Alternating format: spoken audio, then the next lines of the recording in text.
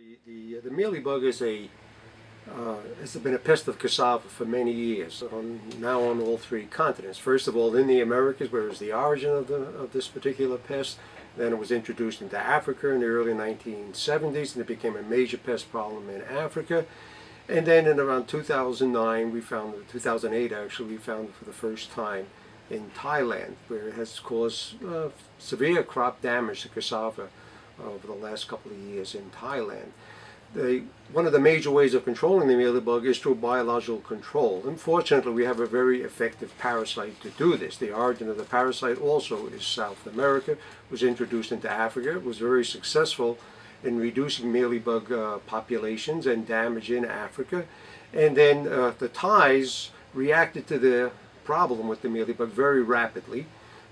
Once they realized what the species was, once we identified the species, they introduced the parasite from Africa with the assistance of IITA in this, the International Institute of Tropical Agriculture, based out in Nigeria.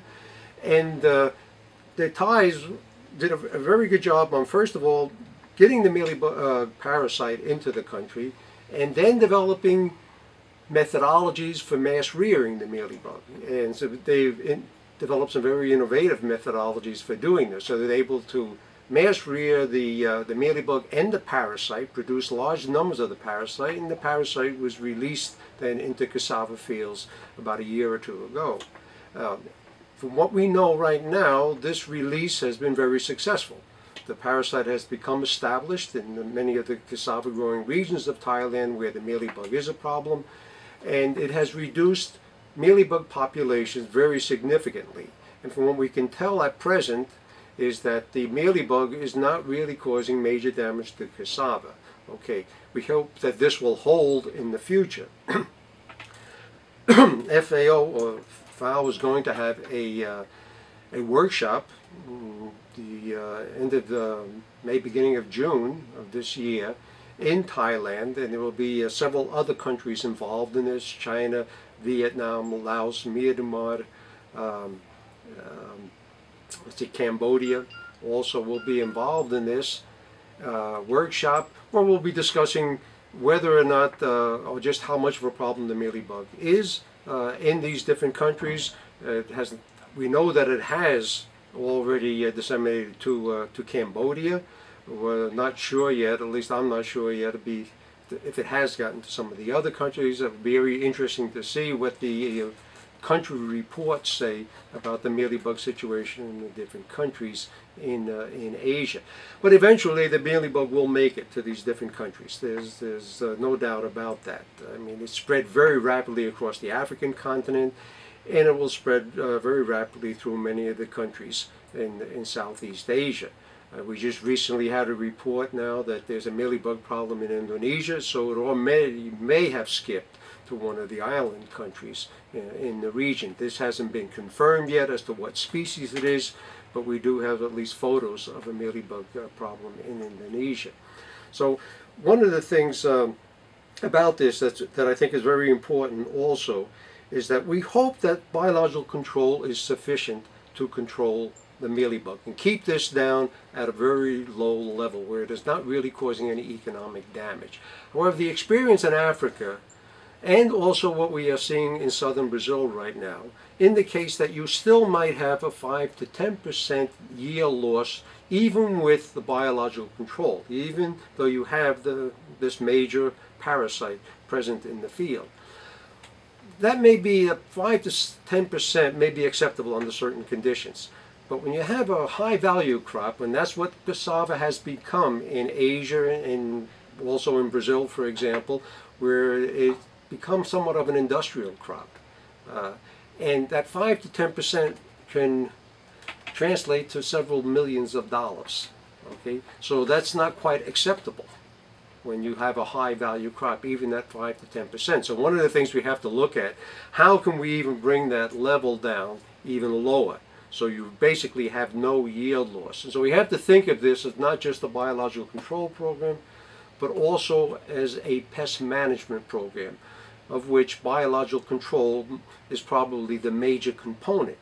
Okay, but we have to look at other ways of also reducing or maintaining the population at a very, very low level. This will include things like the selection of clean planting material, or taking your planting material from fields where there is no Cassava mealybug outbreak, the treatment of planting materials with a chemical treatment prior to planting.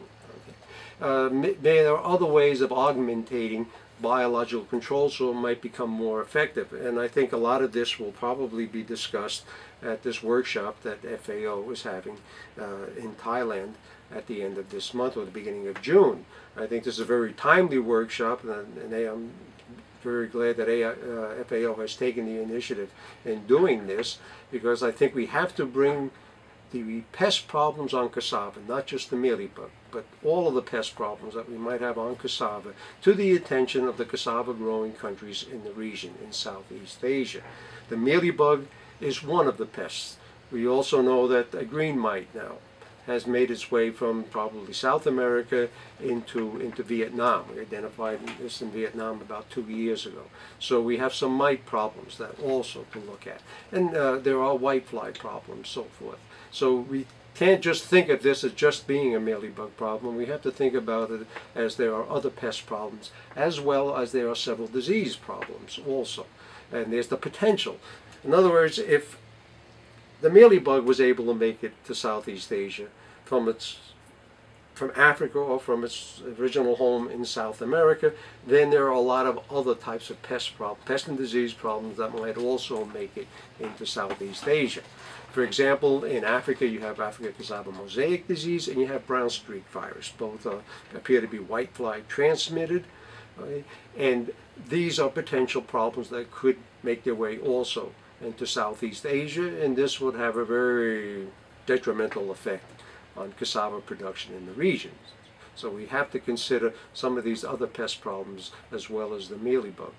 The fact that we have had success with the mealybug, I think, is very, very important. It indicates that we can control some of these major cassava pests. But one of the things that we have to be very vigilant about, and we have to really have good quarantine strategies in place in these different countries, and I'm sure that will be taken up in this FAO workshop. FAO has always been one of the promoters of good quarantine strategies.